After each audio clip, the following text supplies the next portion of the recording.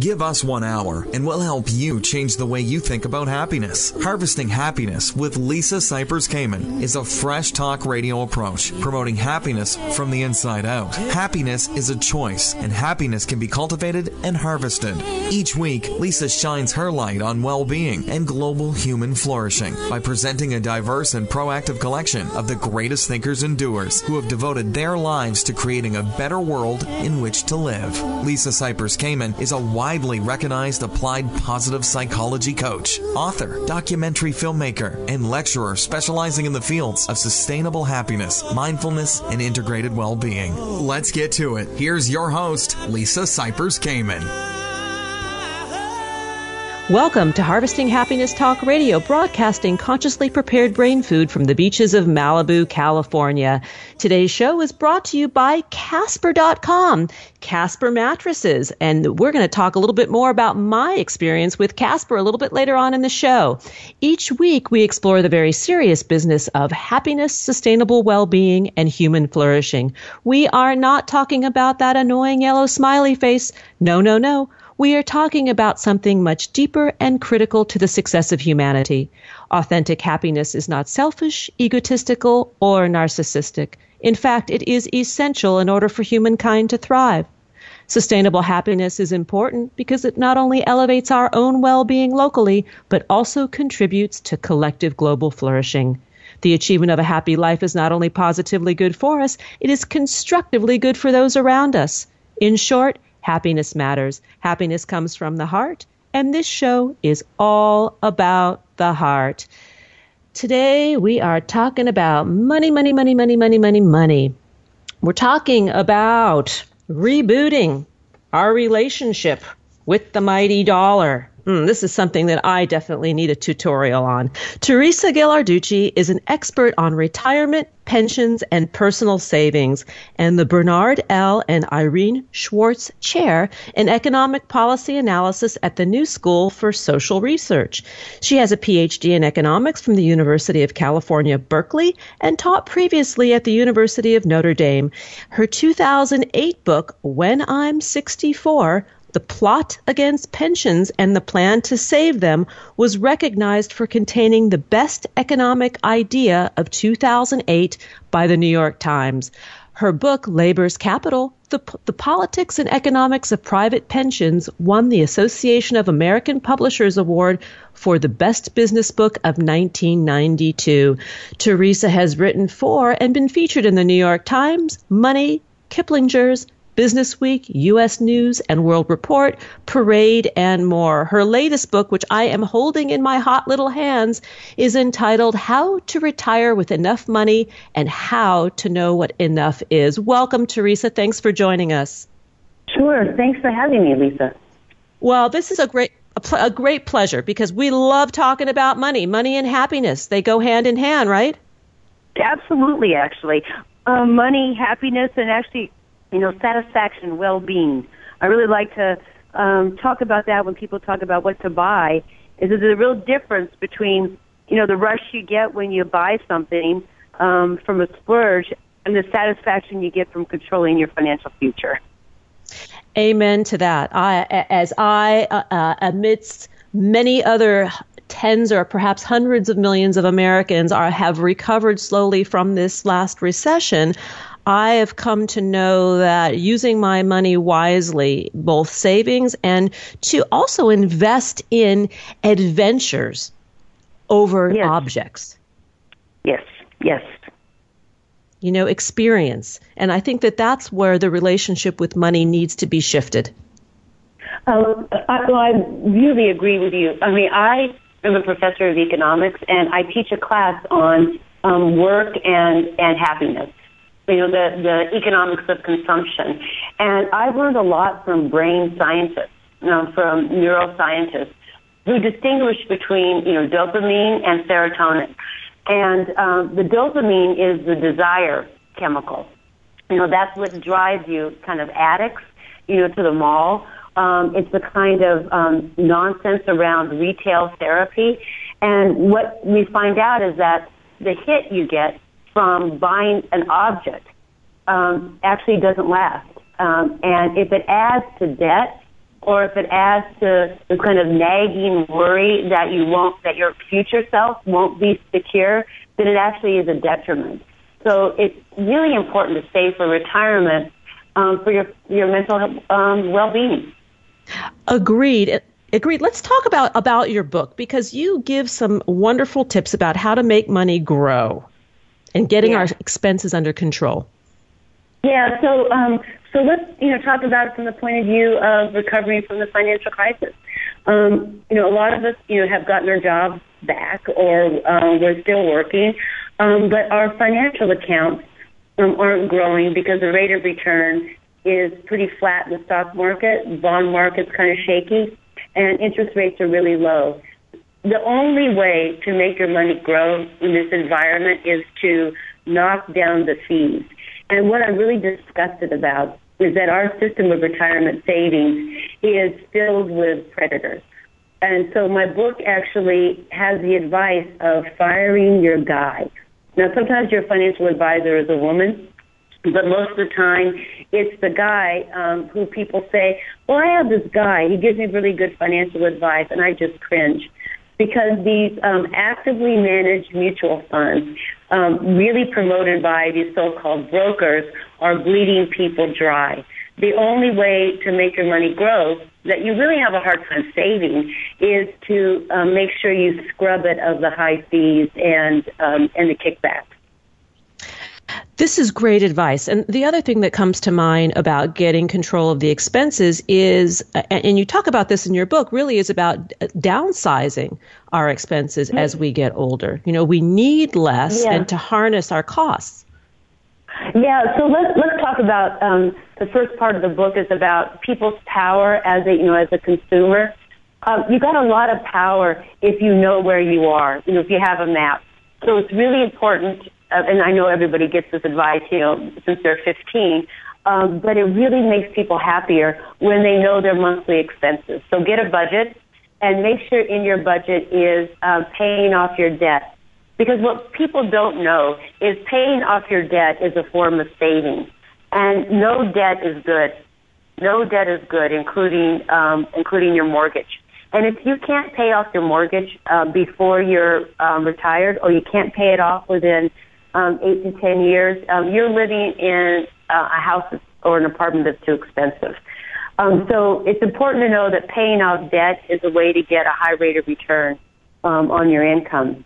The other way to manage your money is to trick your brain and fall in love with your stuff. If you have a closet full of shoes and you want more shoes, just reacquaint yourself with the shoes that you already have. With all your take the shoes you already have on a date. Romance your belongings, because all that new stuff out there, is not going to make you feel good. Also, really make sure that the big items, the amount of money you're paying your financial advisor, the amount of money you're spending on being out with friends, and the amount of money you're spending on in your housing is under control. I mean, I say you can't actually get your expenses under control unless you're having a good time, because money is social. So find friends that have the same, kind of living standards you do, who have the same financial goals that you do, and make sure that they're fun, but make sure they're frugal. I love what you are just sharing, because I am of a certain age, in the ripe, juicy middle, let's say, and I, this is a goal of my life at present, is to really shore up, create a sense of stability, and not minimize pleasure or joy or feel that I'm in scarcity. Absolutely. It won't work if you are. It will not work if you're planning for your future self by deprivation. I mean, I feel enormously kind of smug and taller, and more sound when I paid off my mortgage in 8 years. I mean, it was the opposite of deprivation. It was a great deal of satisfaction. And it turns out, if I actually talk about this, and now, I've written this book, I do more publicly, but if I just demonstrate to my friends and my family, that's my goal, I actually get a lot of satisfaction, and I'm helping them feel better. Yes, and not only that, but you're teaching this. You're teaching this to young people, which I hope you are inspiring. Not hope, I know you are inspiring a generation ahead of responsible investors and fiscally responsible human beings. This is big. Yeah, thank you. And that, really leads into being a responsible citizen, and really knowing about the government plans that are helpful to us. Social Security and Medicare are enormously valuable to people. For a new retiree, those programs are worth about $1 million, and we have to steward those, carefully as well. We are going to go to a break in a minute, but before we do, I want you to just chat a little bit about that, because everybody thinks, Social Security, there's not going to be enough. What is it going to do for us? We're going to get just a few $100s a month, or maybe $1,000 at best. And really what I'm hearing you say is something very, very different. And we only have a few seconds, so if you can give us the cliff note on that, and then we'll come back and talk more, it would be great. Okay. Social Security is the most valuable retirement asset you have, and it is indexed for inflation. And if you delay collecting Social Security, you get the best deal on the planet. You get a 6 to 8% return on your money if you delay collecting. So Social Security is a very strong, economically and politically strong program. Well, we're going to go to a break. And before we do, I want to give our listeners your contact information. Once again, the book is How to Retire with Enough Money and How to Know What Enough Is by Teresa Ghilarducci. And to find you on Facebook, you know what? You're going to have to tell me that, because I don't have it on my sheet, but the website is teresaghilarducci.org. And on Twitter, you are at Ghilarducci. And when we come back, you can give us that Facebook handle. Here come the tunes, and we'll be back. We promise.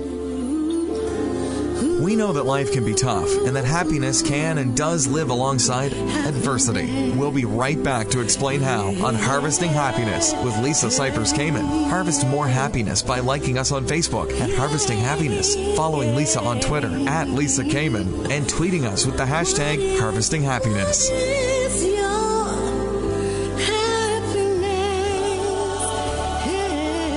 Love to read?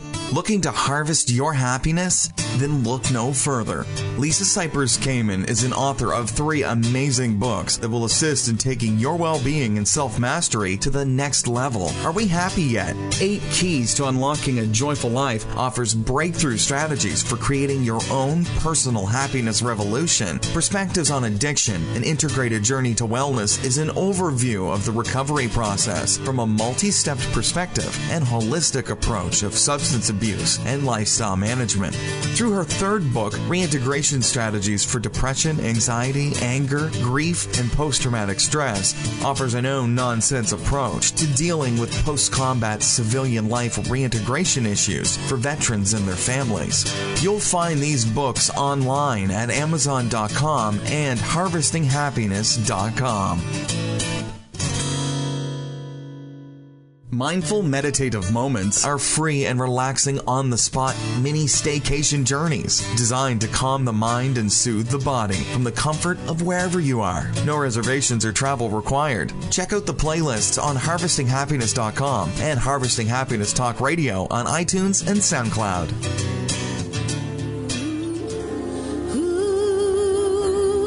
Welcome back to Harvesting Happiness with Lisa Cyper Kamen, the show dedicated to promoting happiness from the inside out by thriving with passion, purpose, place, and meaning. So let's get back to the show and your host, Lisa Cyper Kamen. So before we went to the break, we were talking with Teresa Ghilarducci about our money, about retirement. And Teresa was talking about how the Social Security system really is one of our most valuable assets, which is startling to me. Teresa, I would love for you to explain a little bit more about that.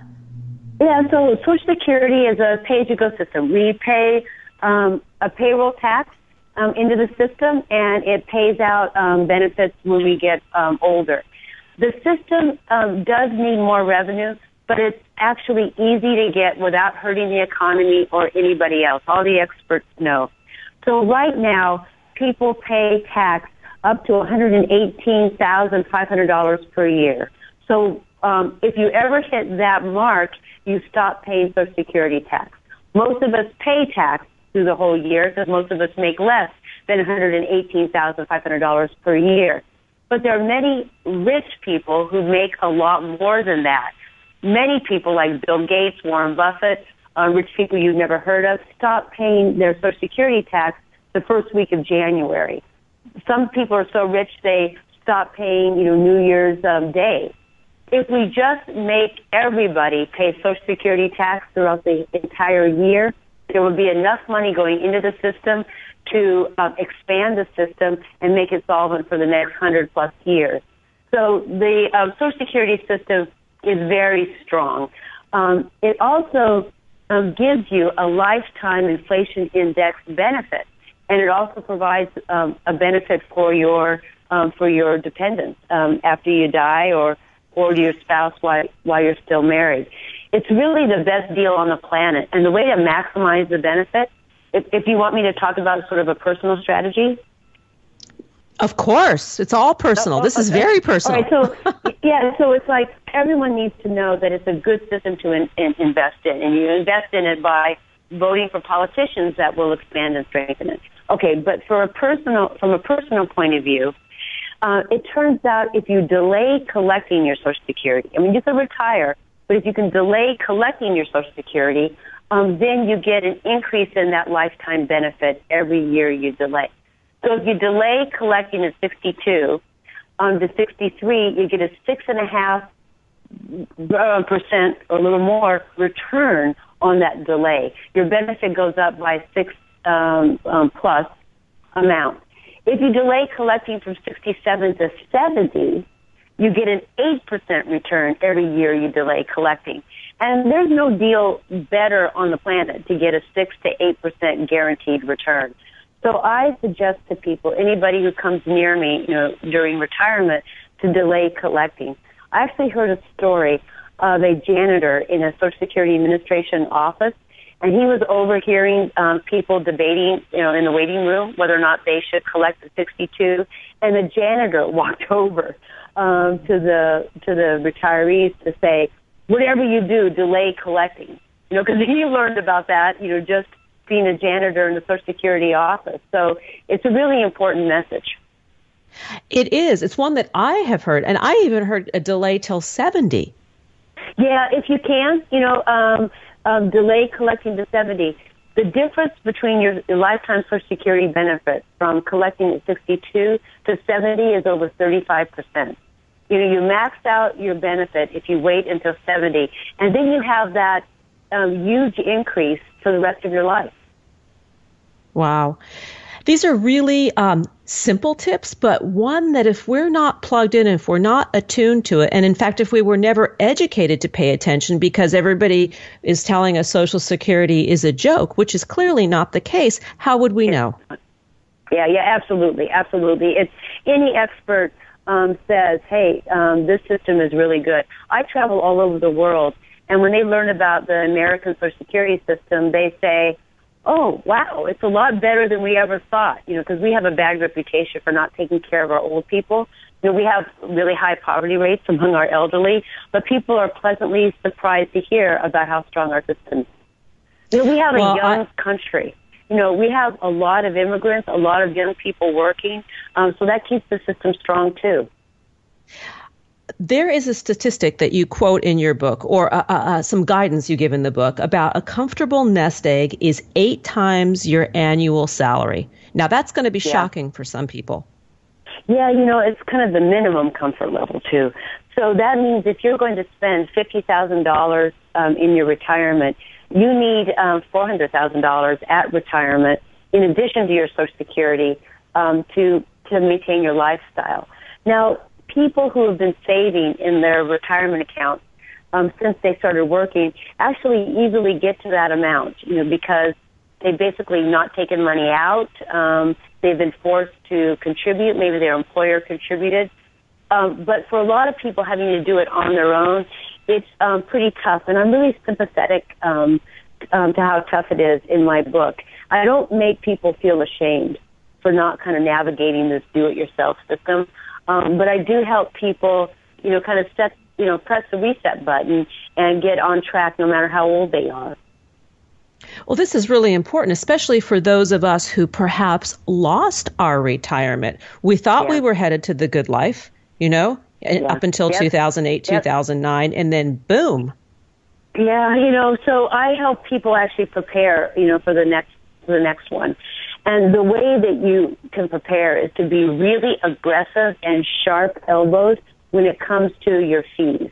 And the only way that you can get a return and make your money grow is to avoid paying your so-called free financial advisor or your really high fee IRA, large investment fees that don't get you anything. I have no relationship to any bank or financial firm. I make money from my students. My university pays me a good salary. So I steer people with good conscience to Vanguard. Because that's a system that's a mutual company. It doesn't have shareholders except for the account holders, and they plow all their profits back into lower fees.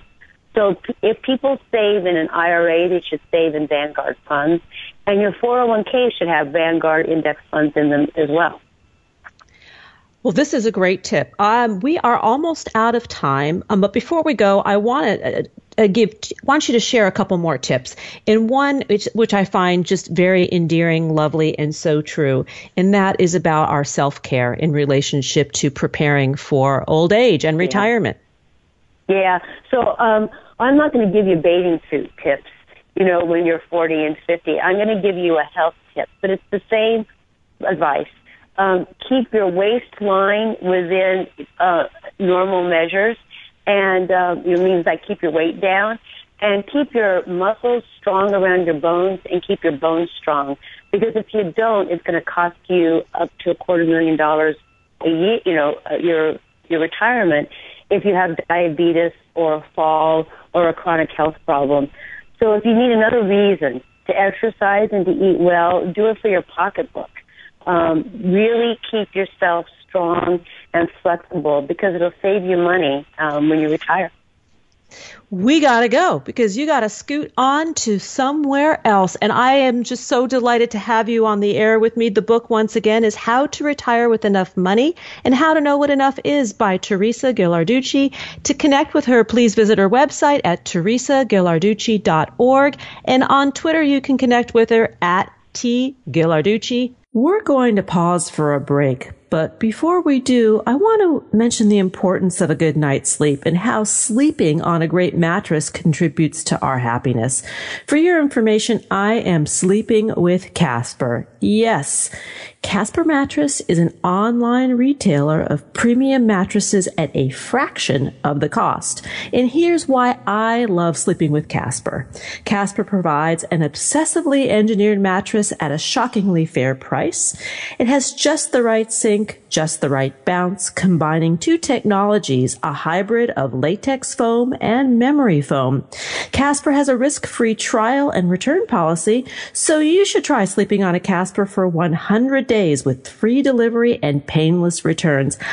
On top of which, all mattresses are made in America, and their price point is really quite good. $500 for a twin-size mattress and $950 for a king-size mattress. Comparing this to industry averages, that is an absolutely outstanding price point. Here's a special offer for our show listeners. Get $50 towards any mattress purchase by visiting www.casper.com/sleephappy. And don't forget to insert the promo code SLEEPHAPPY. Terms and conditions apply. Here come those tunes. We will be right back with more. We know that life can be tough and that happiness can and does live alongside adversity. We'll be right back to explain how on Harvesting Happiness with Lisa Cyper Kamen. Harvest more happiness by liking us on Facebook at Harvesting Happiness, following Lisa on Twitter at Lisa Kamen, and tweeting us with the hashtag Harvesting Happiness.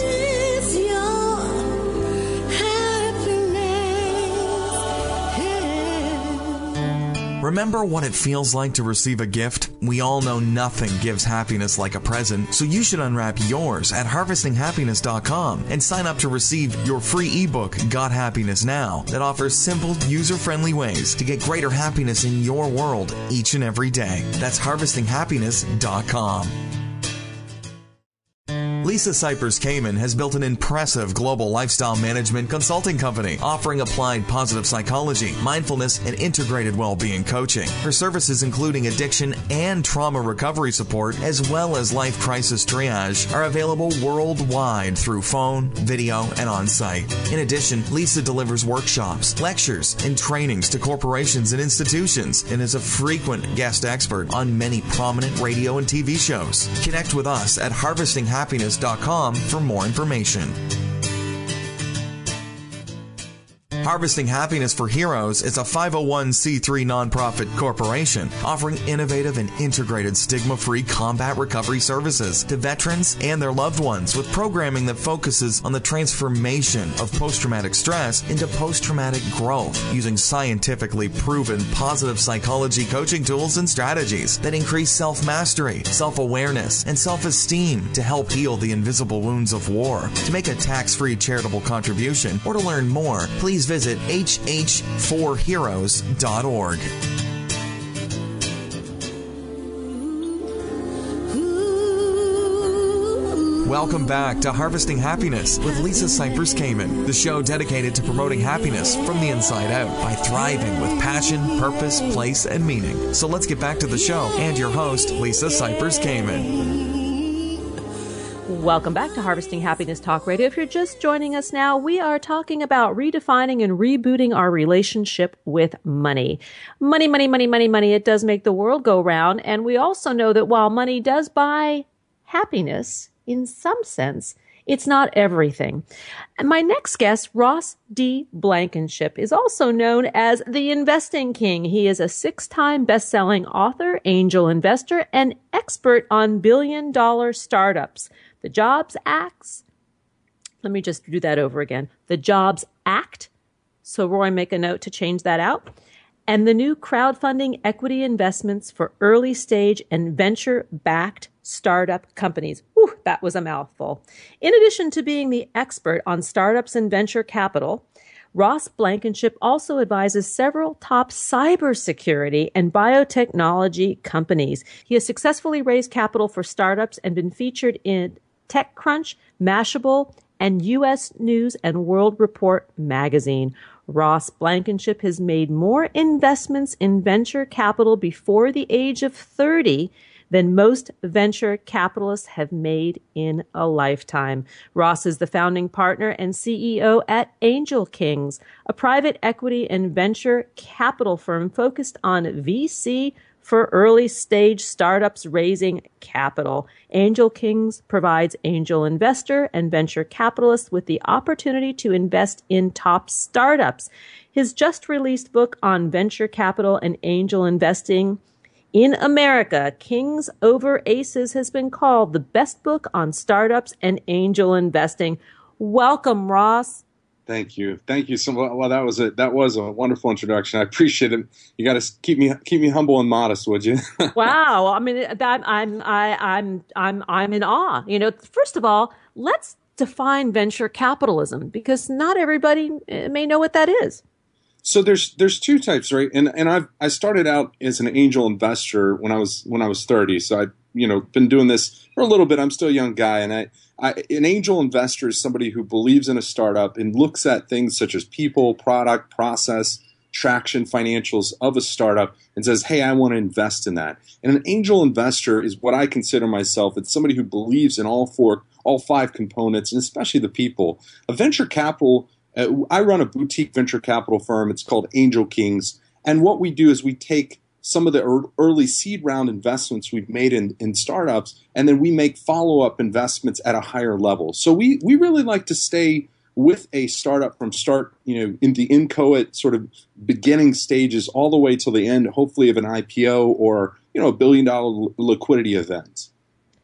And then with the angel investment, what are you saying is the difference? Just a little bit more clarity there between venture and angel. Earliest. So let me give you an example, Lisa. Let's say a startup, for example, and I've invested in some very early stage cybersecurity companies that are protecting your mobile phones, your iPhones, your Androids. And these companies I've invested in will come to me and say, look, we want to raise, not unlike Shark Tank, they'll come to you and say, hey, I'm so-and-so and I want to raise $500,000 and I'm going to give you X amount of equity in our startup. And as an angel investor, which is what I consider myself, as a believer in the power of the people, I say, well, let me look at the people, the product, the process, the financials, the traction, and put that together, and then I will invest. And that will be the first round in that startup's fundraising cycle. Whereas venture capital tends to be a group, which I also have at Angel Kings, that puts on follow-on rounds at Series A, B, C, D, et cetera, until an IPO.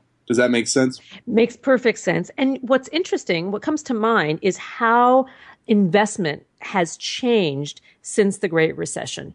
Sure. Where we place our money, the reasons why we place our money, where we place our money, and how has that affected your choice of a career?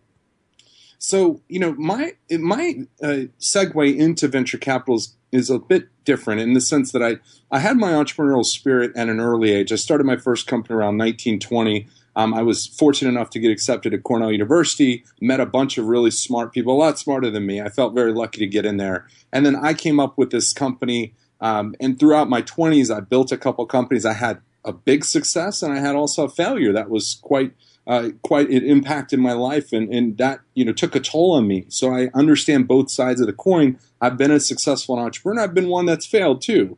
And I took what I had saved and all the savings that I had from my successes, and I said, you know what? I believe in people. I believe in the power of people's individuality and creating companies, because that's the true freedom you can have, is when you're your own boss, right? And and by the way, I don't just consider success or as directly correlated how much money you have. I mean, time to me, Lisa, is everything. So throughout my 20s, I said, wow, I really like grinding and making these startups happen. And I've seen the entrepreneurial side. I've started a company, built a brand name. Now I want to be on the other side and inspire vis-a-vis a mentor, being a mentor and an angel investor. So that was my foray from starting as an entrepreneur with success, had some failures along the way, and then I decided, hey, why don't I do this and inspire others to do great things?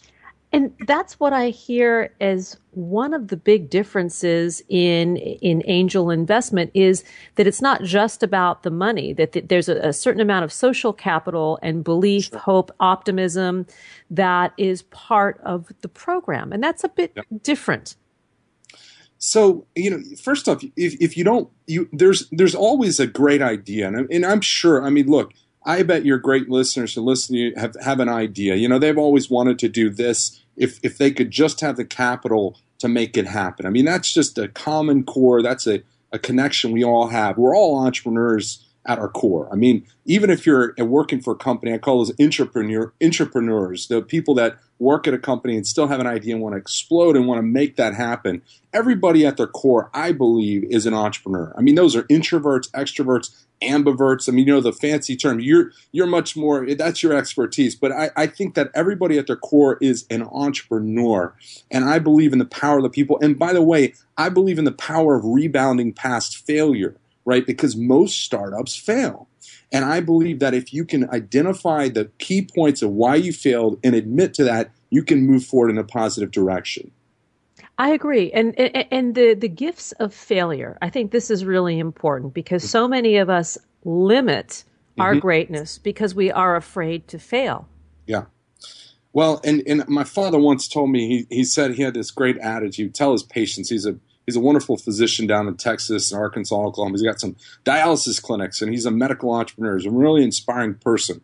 But he always tells people what they need to hear, not what they want to hear, because he feels like, telling people what they need to hear might save them in the end, right? It might make them make better decisions about their lives, right? And so I take that philosophy, and I've had startups pitch me. I have about 10 to 15 startups every day say, Ross, I want Angel Kings, and I want you to invest in my company X amount of dollars. And they say, but I had failure. I just want to disclose to you that along the way, I hit some roadblocks and I failed. And I think the identification, the self-identification of that clear statement, concise, that I failed before, is such an honest, direct, candid, need-to-hear thing that I can identify with. And I think that's the difference between me and a lot of these VCs out there just trying to put some money in and get as much as they can back. I'm looking for that identification, that real, candid, honest conversation between the angel investor and the entrepreneur. And a lot of the listeners out there, I hope, can identify with that. And when we talk about angel investor, what I believe I hear you saying is that it doesn't necessarily require copious amounts of money.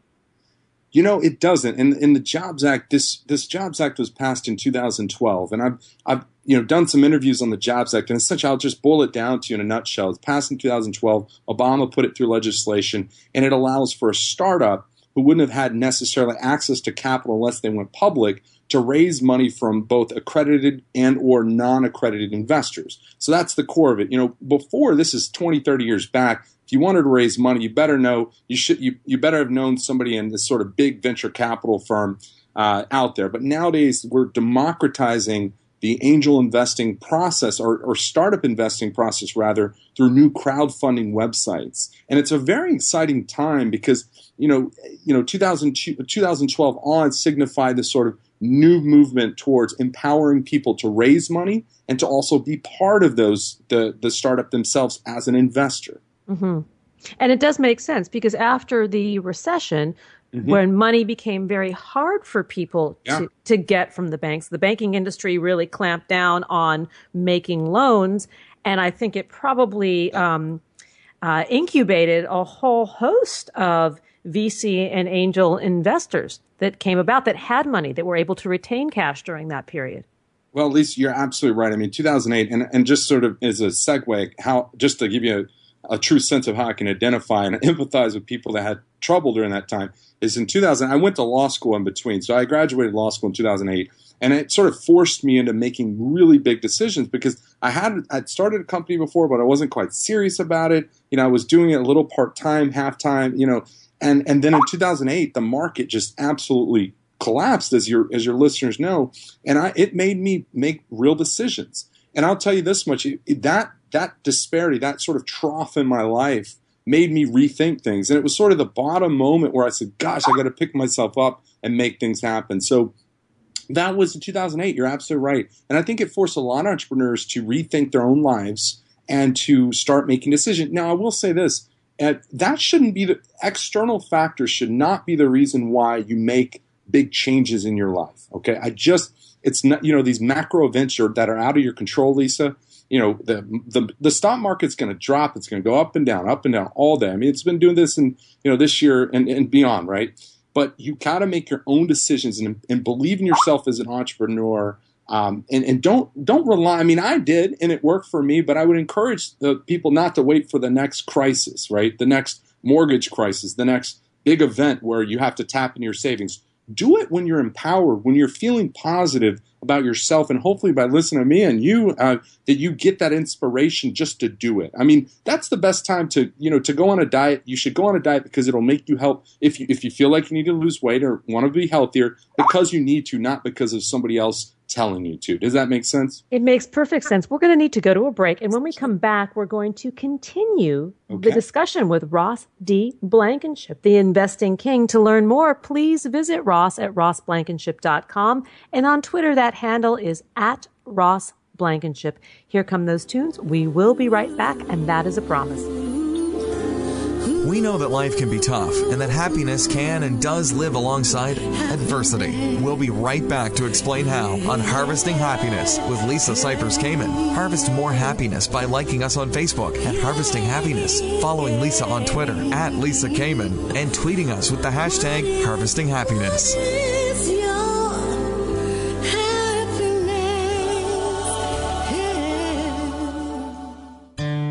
Lisa Cyper Kamen, author of Got Happiness Now, is also a prestigious TEDx presenter. Her talks, The Mysteries of Fear and the Inversion Theory of Joy, can be found online at TED.com and on the Harvesting Happiness YouTube channel. Be a part of the Grateful Good. Grateful Nation brings together patients, families, friends, and staff of Beth Israel Deaconess Medical Center to support the quality care and groundbreaking research at the medical center. Through new and traditional media, members of Grateful Nation share experiences, thank our caregivers and researchers, participate in sweepstakes, and gather to sponsor and host events and much more. Being grateful inspires others to be grateful as well. Isn't it time we jumpstart some perpetual gratitude? Visit Grateful Nation online to find out more at www.gratefulnation.org. Have a grateful day. Check out the critically acclaimed documentary film H Factor, Where Is Your Heart? An insightful visual journey from Lisa Cyper Kamen, showing that every person possesses the means to be happy. Follow Lisa and her 9-year-old daughter Kayla as they travel the world on the hunt for the universal keys to human happiness. Their question? What makes you happy? Discover the origins of human happiness, where to find it, create it, and keep it. Find it in our shop at harvestinghappiness.com.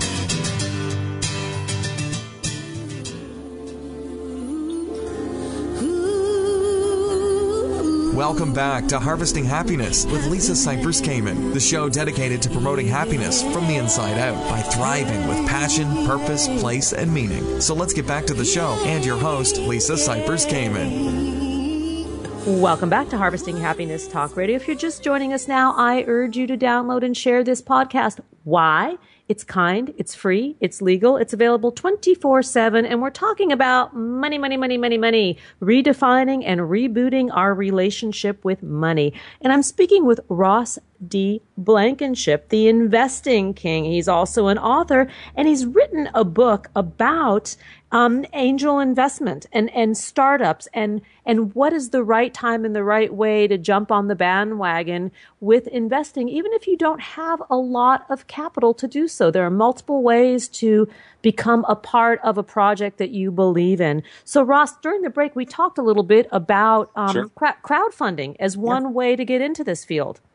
Yeah, and crowdfunding is a great way. There's all these new websites out there. I mean, at Angel Kings, we rank some of these at our website, and I think the best way to think about angel investing is to break it down into 5 parts. Before you ever make an investment, which you are empowered to do vis-a-vis the new laws. But I want you to think about it as in terms of 5 processes, right? So, 5 factors: people, product, execution, timing, and financials. Those sort of things come together in a way that can make it more realistic. Because I want to say this, it is absolutely available now. Crowdfunding websites exist, but you want to make sure you do the due diligence and invest in people because of competency, not just loyalty. And one of the biggest reasons people lose money is because they don't have a process in place in which to evaluate vis-a-vis objective metrics these startups, right? So you've got it, just like buying a stock, okay? The difference is when I'm an angel investor, which I am in all these startups, right, through Angel Kings, okay, it's the same. I have my metrics, the people, product, all those things, traction, the same way you might want to buy a stock. I mean, a stock, they're really no difference. Just one is publicly traded. So if you buy a publicly traded stock at Walmart, Apple, whatever it might be, there are financials behind them. And you have to understand those. You can't just blindly throw money in. And I think there's sort of a duality here. On the one hand, it's great that we're now empowered as investors like me to invest in these startups. But on the other hand, you have to have a due diligence process, a cautious optimism about it. Because there's really that process that has to be in place. Let's say one goes to a crowdfunding website and sees a little project, sees a product that you say, oh, that looks like that would be good. Oh my gosh, that really will sell well. Sure. And then you pony up your $100 or whatever it is that you want to invest. Okay. Should the philosophy be that you can afford to lose it? Well, let me back up a second. So I have two points to that, Lisa, and it's a great question about philosophy, whether you should be willing to lose it. There's 2 things. One, I believe I'm one of the only investors who will tell you and your listener, your wonderful audience here, of a ratio that will make total sense. And if you want to be wealthy, right, you want to have enough money not just to live paycheck to paycheck, but to go above and beyond, have a 401k, traditional Roth, all the right retirement plans in place. Well, listen to this. I believe that the ratio should be as follows. You should have 70% of your money in publicly traded companies, big market cap companies, and dividend-paying stocks. Okay, so 70%. If you've got, let's call it $1 million. You got $1 million in investable assets. $700,000 should be allocated towards publicly traded companies that have a proven track record with a paying dividend and a level of what's called a PE, price to earnings ratio, that's less than 15. Okay, that's actually what you should do. So 70% of your money. 20% of your money, Lisa, or all the money should go into real estate. And I believe that. I think that you should purchase a house that to just live rent to rent. You don't have any equity eventually. Is it the best investment in the world? No. That's why I said 70% should be in S&P based companies. And then the third and fourth thing, the 7 and 3%. So there's 7% of your, so 70, 20, and then 7% should go into high risk startups. And I know people are like, well, what do you mean by that? Well, I think you should have enough to invest like Mark Zuckerberg, to invest like Larry Ellison. Why should we not have the democratized effect of being able to invest just like they do? How are we going to beat the S&P, Lisa? I mean, the S&P, which is the way we measure stock performance, returns about 7% annually over 10 years. But in angel investing returns over 20 years, it actually ends up being about 23% return, over that annualized time. So I would recommend to your listeners essentially to do a 70, 27, and 3 split. So 70% into publicly traded companies, 20% into real estate. Buy a house if you can, as soon as you can, and start building up equity. And then 7% should go into high risk, high reward startups, just like these billionaires who are making money, while they're sleeping, because they've got these great privately held, startups that they're investing in. And then 3%, Lisa, should be cash on hand. So if you've got $1 million, you should have $30,000 all the time at your disposal in case things happen, right? Which things do happen. And it's an interesting formula because a lot of people say, well, why not just put, everything in an ETF or one of these robo traders? But that's not the way to have a 50x potential, 50 times return. We're talking through our angel investing, massive potential. Okay. Nothing is guaranteed, but I just wanted to make that note. Now, the other thing is in terms of jumping in, Lisa, in terms of, how your listeners could get into angel investing in this new wave of empowering investors is I would actually, and I'm going to plug it because I have to. I mean, our course, it's at our website, angelkings.com/course. Our course gives you the fundamentals. You'll invest just a little bit of money, but let me tell you this, by watching over 200 startup videos, by seeing financials, term sheets, all that stuff will make it so simple for you that you'll not only want to do it, but you'll probably end up doing better as a result. So that's the best way to do it. Don't go writing $5,000, $10,000 checks until you've done your due diligence and you understand the markets, and definitely take our course. Interesting. I didn't know you had a course, and what a wonderful way to learn. I mean, I'm also thinking about, even for the smaller investor who wants to get involved to understand the process and maybe start very, very small, there are ways to do that. Not everybody can write a check for $5,000 or $10,000, but right. Everybody can afford to go into these crowdfunding sources, these resources, and learn a little bit about the game. Yeah, you're absolutely right. And I just want to be very clear. My first check I ever wrote in a startup was about $1,000. Okay, so just to be very clear, I got my feet wet, and eventually that $1,000 become 25, become 50, became 100. And that was because of smart investing and doing my due diligence, okay? So, essentially what I'm saying is this: you don't have to have, by the way, you don't have to have $1 million. I mean, most people don't. I mean, I'm just giving you a nice breakdown of 70, 20, 7, and 3 that you can divide into. I mean, the same could be said for 100,000, for 50,000. You just do the math. It's very simple. We actually have calculators on our website which you can use. But Lisa, it's important to know that you'll never. You have to spend money to make money. I mean, yes, I don't mean agreed. this frivolous, right? If you just expect these opportunities to come along, you're blinded. I mean, it's crazy. You've got to expect to go out there and find startups, do your due diligence, and write small checks that make you feel comfortable reading a term sheet. We'll teach you how to do that at Angel Kings. And frankly, you can start small. Let's talk about what angel investors like yourself like to see from entrepreneurs. What kinds of businesses do you like to hear from? I like such a wide range, but I have to say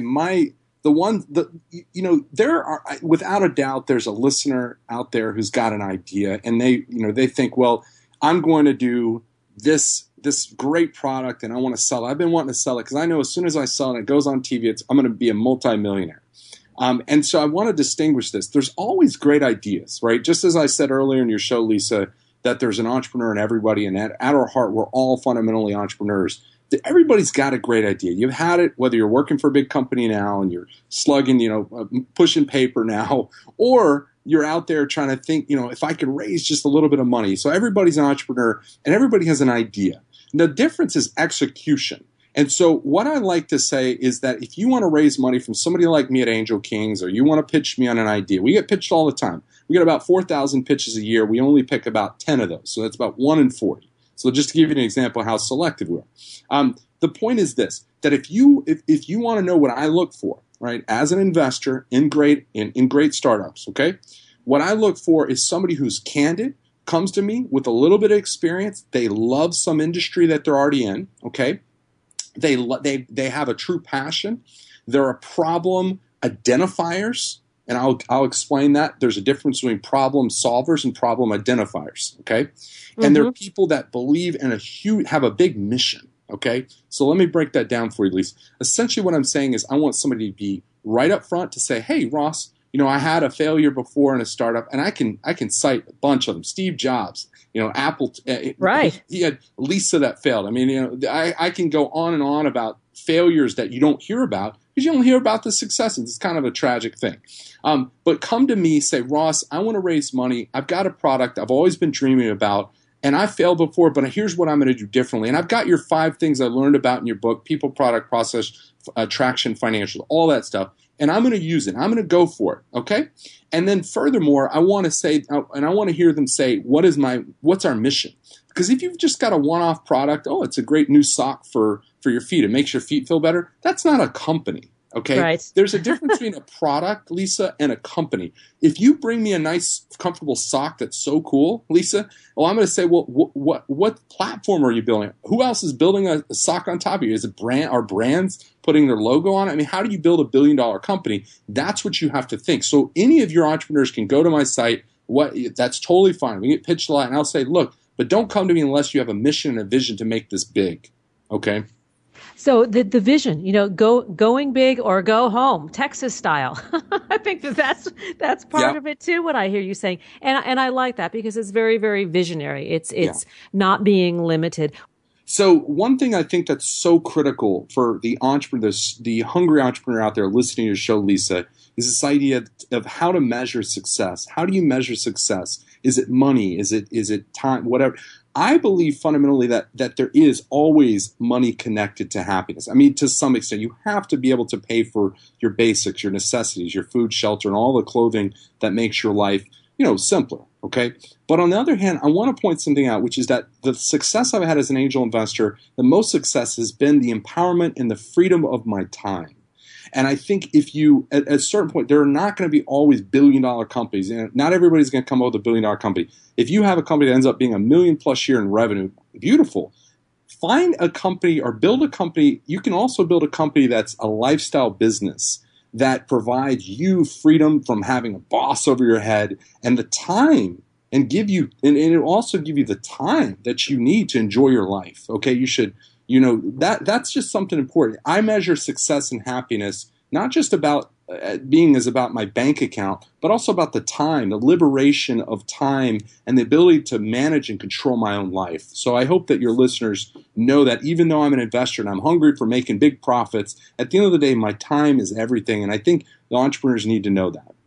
That comes from the heart. I agree with you, and that is a great insight, Ross. Thank you. Thank you so much. And I'm here if you guys need anything else. So thank you. And we are out of time, Ross, and I want to thank you for joining us on the show. I want to also give our listeners the name of the book once again. It's Kings Over Aces, and it's been called one of the best books on startups and angel investing. To learn more about Ross Blankenship and his work, please visit rossblankenship.com.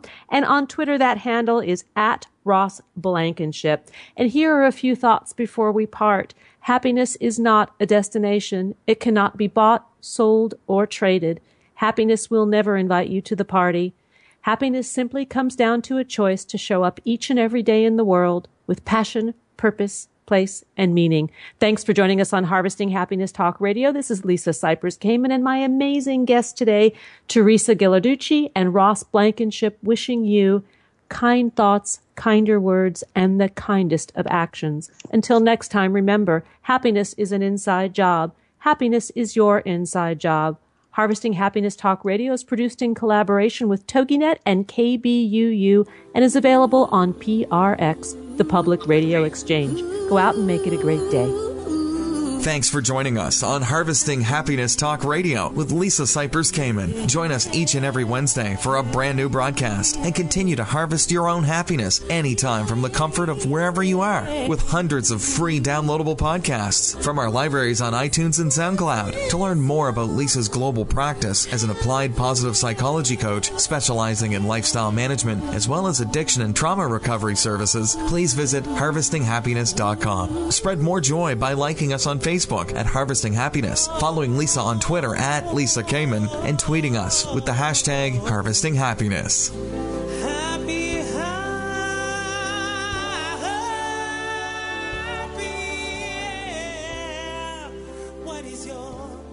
Can you tell me what is your